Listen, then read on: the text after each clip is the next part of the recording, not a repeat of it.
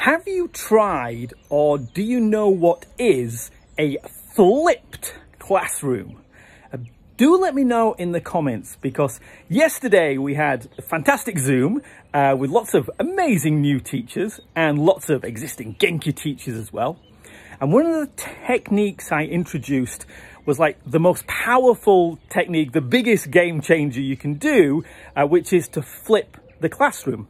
Now, some of the teachers were doing it, which is great, and some of them had tried it and failed, and some of them just didn't know what it meant to flip the classroom, which is great because it's such a big opportunity for you right now.